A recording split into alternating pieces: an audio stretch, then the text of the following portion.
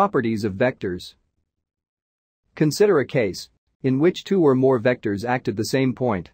When this occurs, it is possible to find a resultant vector that has the same net effect as the combination of the individual vectors. Imagine looking down from the second level of an airport at a toy car moving at 0.80 meters per second across a walkway that moves at 1.5 meters per second. How can you determine what the car's resultant velocity will look like from your viewpoint? Vectors can be moved parallel to themselves in a diagram. Note that the car's resultant velocity, while moving from one side of the walkway to the other, will be the combination of two independent motions. Thus, the moving car can be thought of as traveling first at 0.80 meters per second across the walkway and then at 1.5 meters per second down the walkway. In this way, we can draw a given vector anywhere in the diagram as long as the vector is parallel to its previous alignment, so that it still points in the same direction. To achieve this, we adapt a scale. We will consider that every 1 meter per second is equivalent to 10 centimeters on the graph. Therefore, the velocity of 0.80 meters per second is equivalent to 0.8 times 10, and this equals 8 centimeters, so the velocity of 0.8 meters per second will be presented by 8 centimeters line on the graph. By using the ruler and considering the direction, we draw a line that is its length is 8 centimeters, pointing up.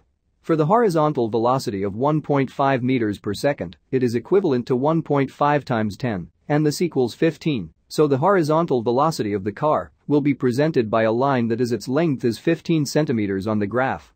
Although both vectors act on the car at the same point, the horizontal vector has been moved up so that its tail begins at the tip of the vertical vector. Thus, you can draw one vector with its tail starting at the tip of the other, as long as the size and the direction of each vector do not change. The resultant vector can then be drawn from the tail of the first vector to the tip of the last vector. This method is known as the triangle method of addition or polygon method of addition. The magnitude of the resultant vector can be measured using a ruler. To find the actual velocity in meter per second, we divide the length of the resultant vector by 10, considering our drawing scale, to get the car's velocity. The direction of the car's velocity is indicated by the angle between the resultant vector and the x-axis. The angle of the resultant vector, which represents the car direction, can be measured with a protractor. So the car resultant velocity is 1.7 meters per second, with an angle of 28 degrees with the x-axis. In the next video, we will develop a technique for adding vectors that is less time-consuming because it involves a calculator instead of a ruler and protractor. Vectors can be added in any order. When two or more vectors are added, the sum is independent of the order of the addition. This idea is demonstrated by a runner practicing for a marathon along city streets. The runner executes the same 4 displacements in each case, but the order is different. Regardless of which path the runner takes, the runner will have the same total displacement, expressed as d. Similarly, the vector sum of two or more vectors is the same, regardless of the order in which the vectors are added, provided that the magnitude and direction of each vector remain the same. Vector subtraction. Vector subtraction makes use of the definition of the negative of a vector. The negative of a vector is defined as a vector with the same magnitude as the original vector, but opposite in direction. For instance, consider a car moving with 30 meters per second to the west.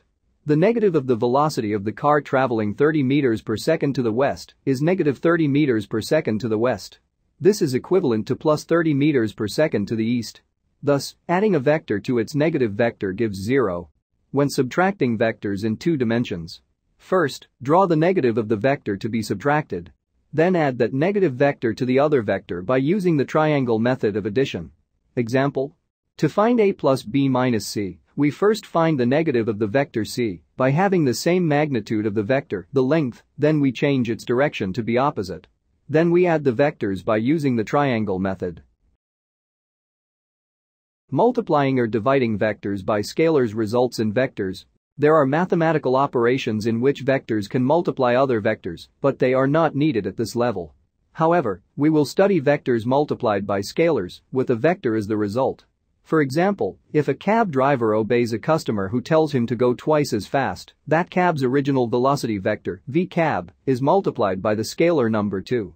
The result, written 2vcab, is a vector with a magnitude twice that of the original vector and pointing in the same direction. On the other hand, if another cab driver is told to go twice as fast in the opposite direction, this is the same as multiplying by the scalar number -2. The result is a vector with a magnitude 2 times the initial velocity, but pointing in the opposite direction, written as -2v cab. Example. A roller coaster moves 85 meters horizontally and then travels 45 meters at an angle of 30.0 degrees above the horizontal. Use graphical techniques to predict its displacement from its starting point. The answer. First, to be able to represent the roller coaster's 85 meters movement horizontally, then 45 meters at angle 30 degrees above the horizontal, we need first to choose a scale.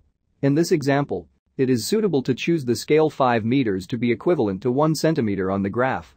So the 85 meters is equivalent to 85 divided 5 equals 17 centimeters. And the 45 meters is equivalent to 45 divided 5 equals 9 centimeters.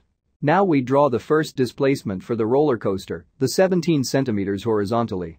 Then we measure angle 30 degrees from the head of the first vector we draw. Next, we draw a line that represents the second movement for the roller coaster, which is 9 centimeters. Now, we draw the resultant vector, which represents the roller coaster displacement from the tail of the first vector to the head of the second vector. Finally, we measure the resultant vector with the ruler to find its length. Then we multiply the resultant vector length by 5 to find the actual displacement in meter. To indicate the final displacement direction, we use the protractor to find the angle of the resultant vector related to the x-axis. A novice pilot sets a plane's controls, thinking the plane will fly at 2.50 times 10 to power 2 kilometers per hour to the north. If the wind blows at 75 kilometers per hour toward the southeast, what is the plane's resultant velocity? Use graphical techniques. The answer. To find a resultant velocity for the plane, we need first to adapt a drawing scale so that we can draw the velocity vectors. By having a look at the velocity's magnitude, I think the best scale to use in this example is that every 10 meters per second represented by 1 centimeter on the graph. So to find the equivalent vector for the velocity 2.5 times 10 to power 2, we divide it by 10. The answer is 25. So the plane's velocity will be presented by a vector that has a length of 25 centimeters, pointing toward the north, up. The wind velocity is 75 kilometers per hour, and the equivalent vector for it, according to our scale, is 75 divided 10, and this is equal to 7.5 centimeters. The direction for this vector is to the southeast, which is 45 degrees below the x-axis. Now, we draw the first vector, which represents the plane's velocity, using the ruler. So we draw a line that its length is 25 centimeters pointing up. Then we use the protractor to indicate the angle for the second vector, which represents the wind velocity. We measure an angle 45 degrees below the x-axis. Then we draw a line with a length of 7.5 centimeters passing through the point, which indicates the negative 45 degrees. Finally, we draw the resultant vector that represents the resultant velocity for the plane, from the tail of the first vector to the head of the second vector. By using the ruler, we measure the resultant vector length. To find the actual velocity for the plane, we multiply the answer by 10. To find the direction of the resultant velocity for the plane, we use the protractor to measure its angle related to the x-axis.